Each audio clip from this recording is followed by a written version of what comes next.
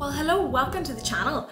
I know that I normally am posting vlogs, but I thought this was something that came highly requested from Instagram, so I thought let's do it together. So I'm sure you can see from the title, we're using Notion today to make our goal setting. So this template is awesome, and I did try to make it a template that you could buy, but failed. So the good thing about this is you can literally follow along the tutorial with me. So what I would suggest is if you have me on either your phone or your iPad and you use your laptop to create the template, it'd probably be the quickest way.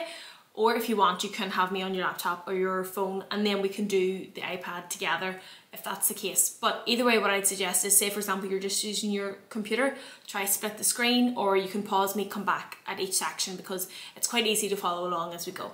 But are you ready to get stuck into your goal setting? Let's go. So you're planning your goals for the new year. This template I've created is mine.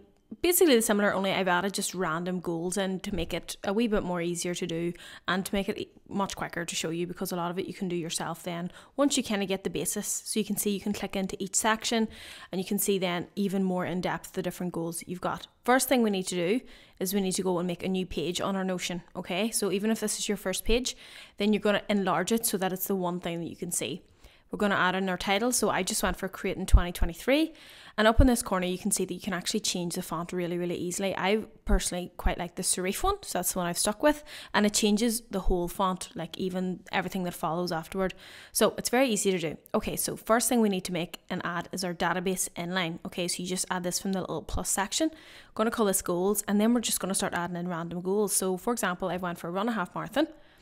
Go to the next block, invest in quality skincare. Next block, join a CrossFit gym. And then you can see here, you can just click new to keep on adding and adding and adding. So the next one I wrote is go for a walk. We do another one. Learn how to invest. I can't remember all the ones that I've put in, so I'm reading these as I go. What else am I putting in here? Find a therapist. Jesus, all right, Keeling. And then start my small business. Okay, so there's some really good examples. Then we need to go to this tag block and we want to delete this completely. So delete property. Then we want to add our own. And we want this to be a date one, and we're just going to rename this deadline. Then here we're just going to click out of that, and as you can see there, a wee calendar comes up. Then we want to add another line and we want this to be a checkbox. I'm just going to name it done. So you can see here you're able to add in the calendar section, able to click off the checkboxes to say that it's done. So what I recommend doing at this point is making sure that you push that table down so you can add this next table, the same thing, database inline, above it, just because that allows the gallery function to be above. So again, we're going to go in, we're going to call it areas. We're going to start naming our different areas in our life. So I went for career, fitness, relationships. What else have we got going here? We've got material items. So basically this is just all the areas that you want to focus on. Like maybe you want to add in spiritual, maybe there's other sections you want to add in, like family. So these were all the sections that I went with. So physical appearance is the last one. So we can see a good trend here. Do I have another one? Oh yes, daily habits, because I thought that would be a nice one to add. So this time we want to change this tag section to call it goals, right?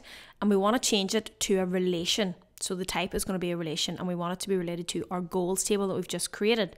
Okay, which is this one here, so it's just going to be below it. Then you want to go to show on goals and add relation, and you can see here where the little arrow shows up that now you're able to click in and add in the goals that you've just added from below. So we want to add in a career one into the career section. So start a small business, I can click out of that, I can go to the fitness one, then I can add in the run a half marathon or join CrossFit, click out of that. And then as you can see now, these actually line up down to the area section in your table, which I find it's much easier to link them up this way. I just feel like you can see them better. So from here then you can go in, and because all the goals are split individually, I just feel like it's easier to do it this way. So again, I'm just adding in different sections to all of these. So find a therapist, that's going to be personal development. And as you can see, this goes the whole way down. Oh, I've thought of new ones. So buy a new iPad. I think in this point, I was just trying to fill in all the sections for you. So there's a material one. And what else do we need to fill in? Oh, so there's a relationship one. So I've added date night once a month. So don't think that you have to add everything at once. You can go back, re-add things. So now that we've all this done, you can see here, we can add in, like I want to say, for example, my half marathons this time next year. So I've added that in, and there's my deadline.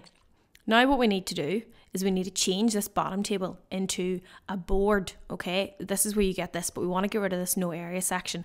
So we scroll down, we go to group by areas, and then we just go hide empty groups. So that's going to get rid of all them groups at the start, and they'll be now at the end where it says hidden groups at the back. But you can see now you've got different sections of all your different areas, and you're able to easily see each goal and scroll across.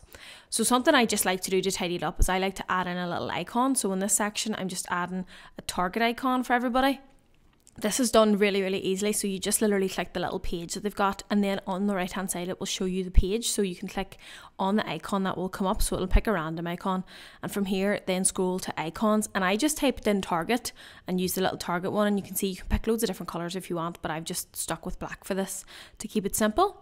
And again, if you want to use an emoji, you can. If you want to remove it, when you click into the top corner, it also says remove as well. So you can also just get rid of that icon if you want. But you can see now this correlates to the top one, so it's connected. So now what we want to do is we want to change this one. So we changed the last one to a board, but we want to change this one to a gallery.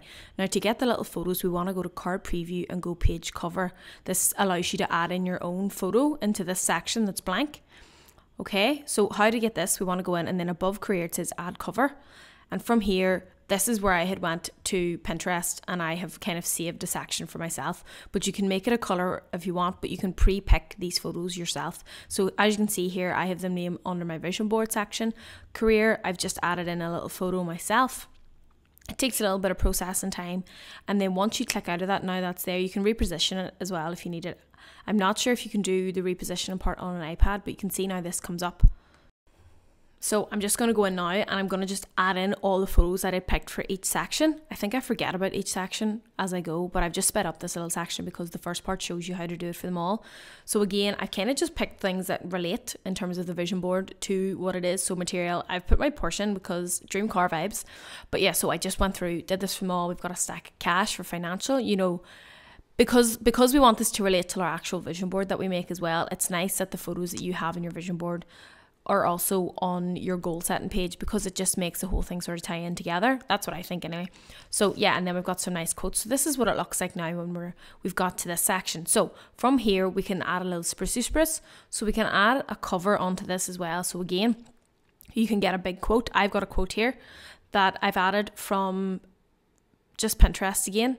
I think I tried this Protect Your Energy one and I didn't like it because it was like blurry. Yeah, so that's another thing. I suppose when you're downloading images from Pinterest, sometimes they can be very pixelated, so it's probably just make sure that whatever you're downloading you really like and that it's a good quality one. So this one here is much better quality, so it is. So I went with this one, and then I think I just went in afterward to show you. Then you can move sections. So say for example you want to put your daily habits to the top so that it's far easier to see, you can do that.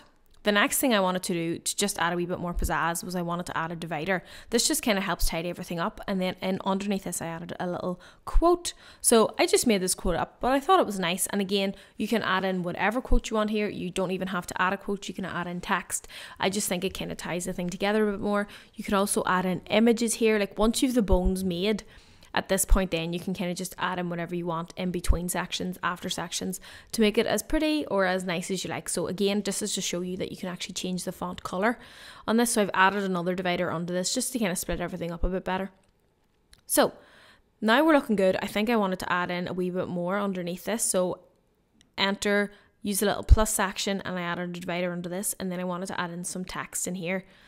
Right, and I think I used this to show you how you can change the text as well. So in this text I added in, I am the creator of my reality.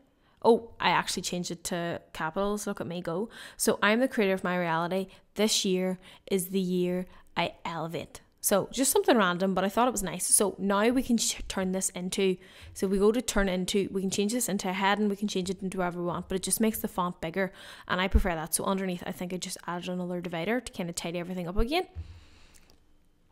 So yeah, love that. And then now we can go up to the top section. And again, as I said before, you can then just go in and change the font if you want. That'll change everything for you without actually affecting any of what you've done. And then you can customize the page, but we didn't actually do any of this. We didn't need to because I was quite happy with the way everything looked. And here's a final look at everything. And then now that you've got everything set up, this makes it so much easier. Oh, forgot to turn my cap locks off. To just go back in now and actually set up your goals far easier, rather than doing the part before where we'd actually had to go in and individually add each section, whereas now you can kind of just go each section by section. So what I'd recommend doing when you're actually setting up is just pick one for each of them, so that way you have something in each section, because otherwise it will be hidden. Because remember, we clicked hide empty columns, so make sure that nothing's hidden. That way you can just go back in and re-add your goals just this way, which makes it so much easier. So I think I'm just adding one for each of them. Upgrade my car to add whatever you want it to be.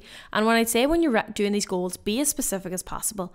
Like, read 10 books this year, like give a number, make 10k a month, give a number, be so specific, okay?